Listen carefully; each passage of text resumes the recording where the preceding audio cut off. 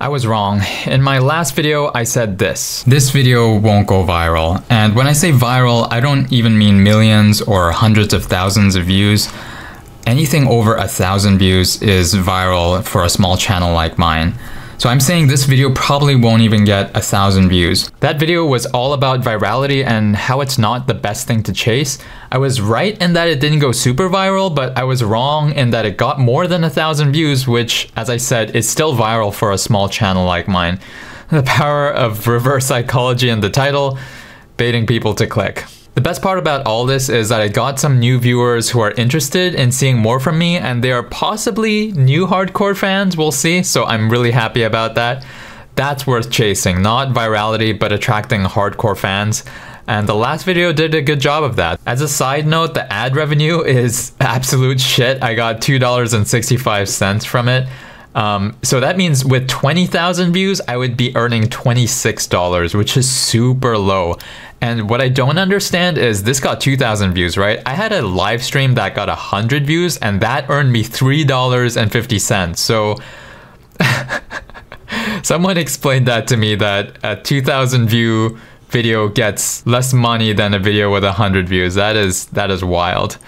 Anyways, I still haven't gotten my check, because my first check, I haven't gotten my first $100 from YouTube. You need to build up to 100 Canadian dollars and then they'll send me my first $100. So I haven't reached that point yet, but I'll let you know when I do, because that is a celebratory moment. All that aside, there is a valuable lesson that I learned from this video. Make shit you want to make. For the last 3 months, I've been trying to make high quality videos. I got advice from my mentor Timmy, who said make the highest quality videos possible, and so I started doing these challenge videos, and I wasn't having much fun. They were quite challenging, and I am glad that I did them because I learned a lot from them in the process of making them. But at the same time, I was feeling so much pressure and I wasn't enjoying the process nearly as much as I used to. So I think I'm going to go back and revert back to a stage where I'm just gonna make shit that I want to make, and it doesn't really matter how well they're doing.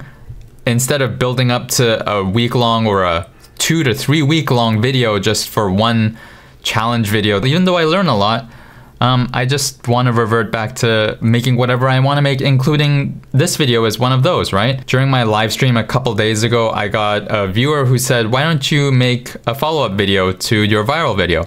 And I thought, yeah, that's something that I would like to make. So here I am making this video, even though it's not high quality.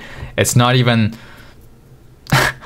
It's not like I spent hours and hours making this video. The previous video I did, I scripted for like 4 to 5, but I scripted for like 3 to 4 hours and then edited for another 3 to 4 hours. So that took a fair bit of effort, but this is really low quality in terms of the effort that I put in, and yet it's something I want to make. So that's why I'm making it and hitting publish. So that's a valuable lesson that I learned. Make shit you want to make.